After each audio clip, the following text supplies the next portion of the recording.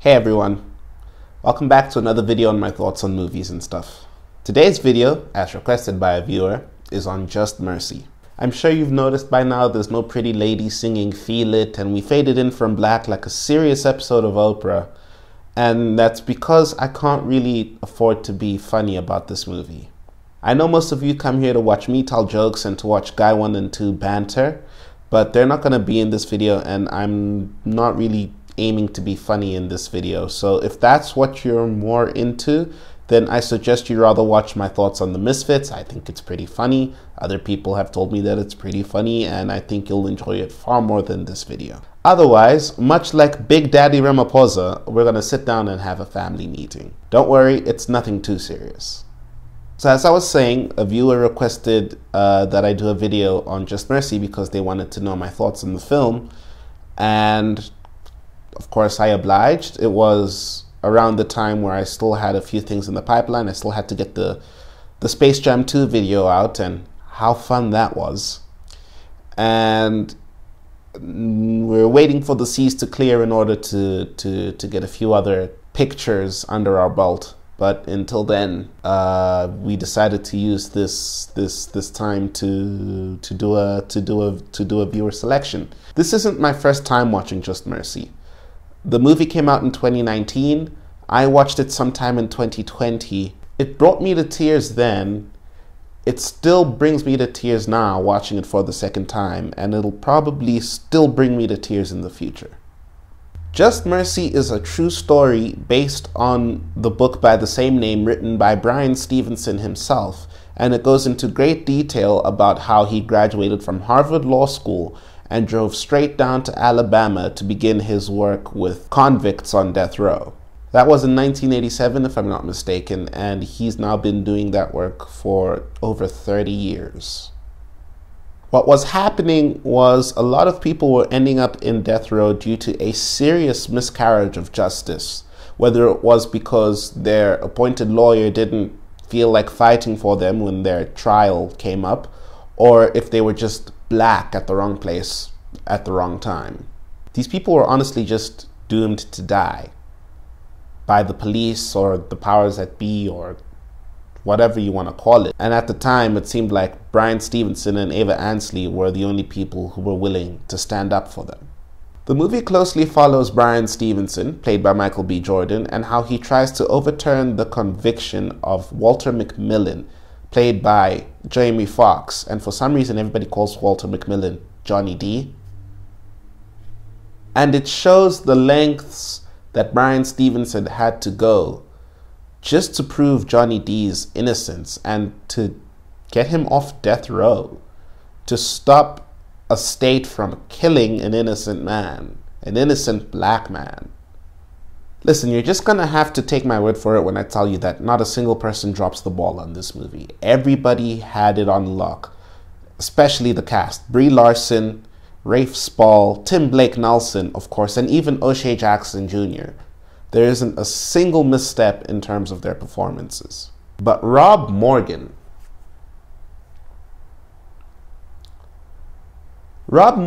as Herbert Richards will probably bring you to tears. I thought watching it for the second time that I'd be able to cut the waterworks, and I couldn't. In fact, it hits a lot harder watching it a second time, especially after what America went through in 2020. Oddly, I see Robert's performance in a completely new light, and I see the entire situation in a new light. And that new light really just went to show that nothing has changed in the US for so many years, no matter what.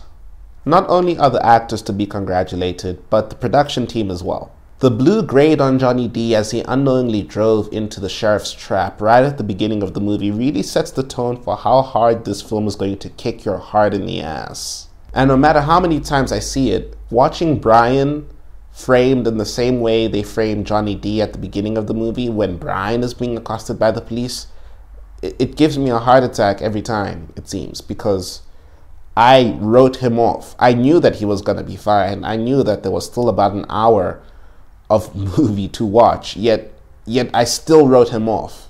I still wrote him off, and this is my second viewing. This film is amazing because it really is one of those times where you can tell that every single person who worked on it knew what the assignment was, and they worked together towards completing that goal, and they knew what this movie represents, and nobody wanted to not carry their weight. You can really feel the effort pull through on this film. I'm not going to give this movie a rating because any kind of rating I give this film would be so biased, even I wouldn't be able to take it seriously. And I don't know who could give this movie any kind of negative rating, but the IMDb and Rotten Tomato scores are on the screen if you want to see them, if you want to know. But I feel like it doesn't matter. I really feel like any rating I could give, any rating from IMDb, Rotten Tomatoes, Film Critic, whatever, in the grand scheme of it all, it doesn't mean anything. Not against what this film represents. When this film was shown at the Toronto International Film Festival, it got an 8-minute long standing ovation. And as far as I'm concerned, that's more than enough that needs to be said.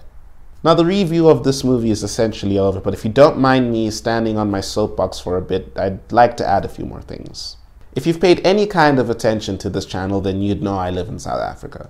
And if you followed me in 2020 on Twitter, then you'd know about a certain run-in I had with someone I condescendingly referred to as Pomeranian Karen. To make a long story short, Pomeranian Karen called the security on me, my brother, and a guest we had while we were filming a music video in our neighborhood. A music video. My family has lived in that area for over 10 years, probably longer than she has. So you should have seen the looks we exchanged with the security when they showed up and they came to see the suspicious people taking photos of people's houses. We were just minding our own business. And I think more credit has to be given to the guards for talking us down, because one of the reasons why we decided not to take the matter further is because they vouched for Pomeranian Karen and they just didn't want us to have any beef. I'm hungry though.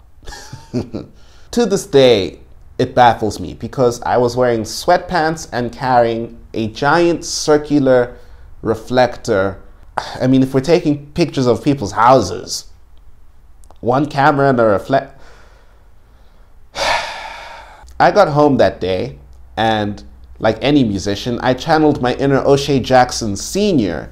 and I was ready to create an entire album angled at this one lady walking her cute little dog. Because as far as I was concerned, there's 1,000,001 different scenarios in which my brother and I and our guest didn't walk away from that situation as lucky as we did that day. But I let it go. It's not that big a deal. People have had to deal with worse. I did what any Gen Z would do. I tweeted about it and I called it a day.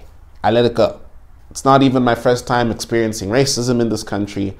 And as far as stories go, it's not even the worst one I have to share. But I won't ever forget it. I won't ever forget Pomeranian Karen. I can't. One, because I find it extremely hilarious. And two, because of how not funny it actually is. The one thing I noticed about watching this movie a second time is how Bryan Stevenson chose to express empathy with everyone as much as he could, wherever he could. You see it every time he sat down with somebody who was wrongfully arrested or with that person's family. You see it when he sits down with Ralph Myers, the man who pretended to be a key witness against Johnny D. The man who was the proverbial nail in Johnny D's coffin. We see Stevenson sit down with Myers twice, and both times he appeals to his better judgment, his humanity.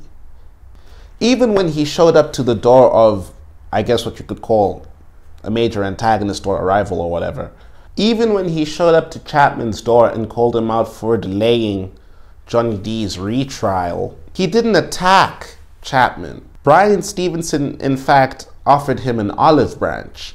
Bryan Stevenson gave him the opportunity to be on the right side of history, to bring an end to the nightmare that Johnny D and his family were experiencing. Of course, Chapman doesn't take it, but Bryan didn't have to do that. He had every right to curse, to rage, to fight, yet he decided to bridge the gap.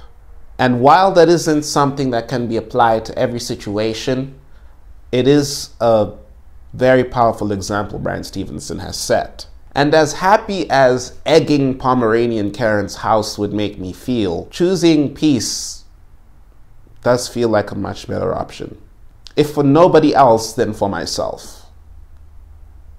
And that's probably what's most important. And the world could really use a lot more peace. Listen, I highly recommend that you watch the movie Just Mercy.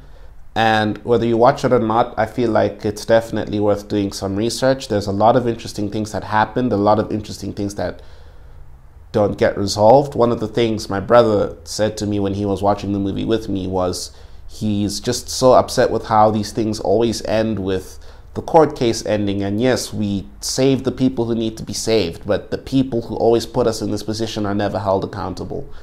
And I guess that's just because these things are based on true story, and in these true stories, these people are just never really brought to justice. They're never, or rather, they're rarely brought to justice for the things they've done, and we never really get that satisfaction. And why I mention that is because Sheriff Tate, I remember I went to do research on Sheriff Tate, and I highly encourage that you do as well. This guy has never been clean. I was shocked to discover just how many scandals he single-handedly been the origin of.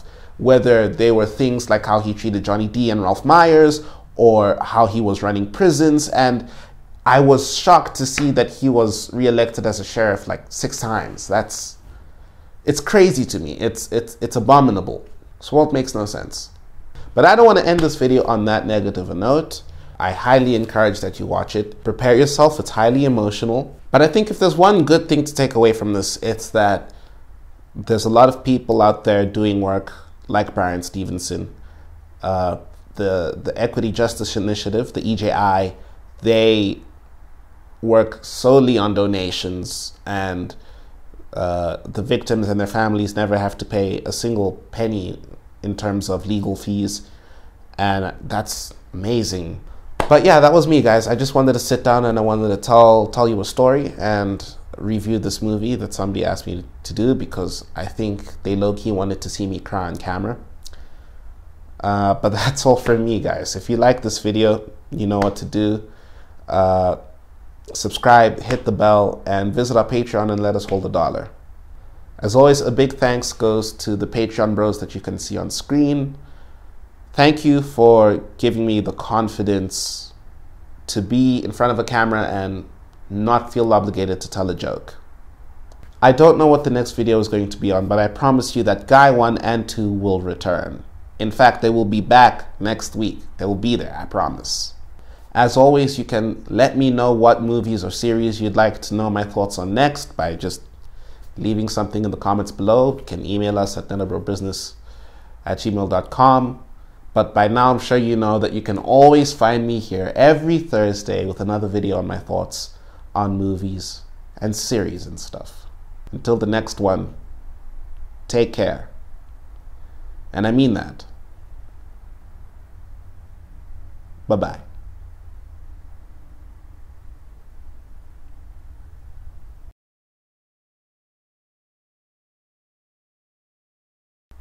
Okay, I know we said no jokes for this one, but I want to take a second to just appreciate how Jamie Foxx featured on a song that says, when he gets on, he'll leave your ass for a white girl, and now he's playing a character who's getting into all of this trouble because he cheated on his wife with a white girl.